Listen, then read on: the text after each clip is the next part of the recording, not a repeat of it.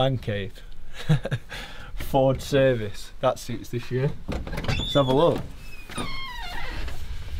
So I'm just going to have a quick walk around, just show you around, just like get a little bit up close and personal to a Fiesta R5. So under the hood, exhibit, pop-off valve.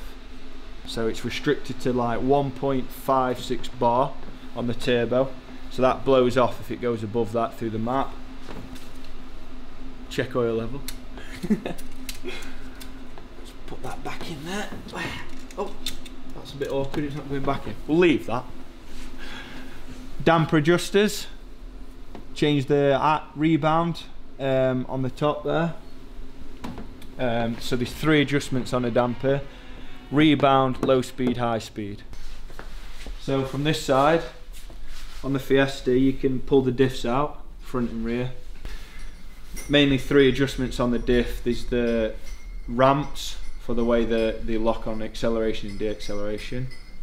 So they ramp up, ramp down. There's friction faces for how aggressive the diff is.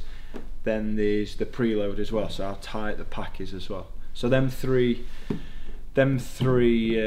adjustments are the main things we kind of do as far as like conditions and trying to just tweak how quick can you come on throttle, how aggressive can you have him for more traction or too much, you know, it's too aggressive for too much kind of slip as such. So, come in, don't be shy.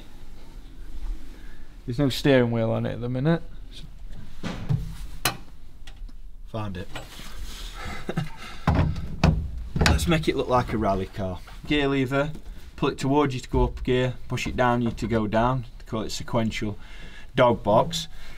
So, handbrake just locks the rear so you can keep the front driving.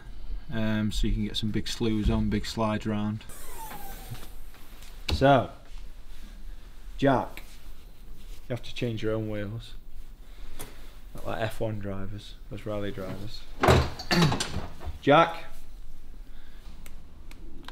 that's a gun. That's it. Pop the boot. Protecting these are protecting the damper and just gravel rash really. And then guarding, you got the rear guard, that to just protect the oil, the cooler for the rear diff. You got this guard, centre diff guard, centre diff guard. It's just what they call it, but it's just a centre guard really. Bit of plastic just to protect the floor pan. A little bit rusty after Sweden, this one. And then yeah, just the front as well. They're just heavy guards that just protect you from rocks really.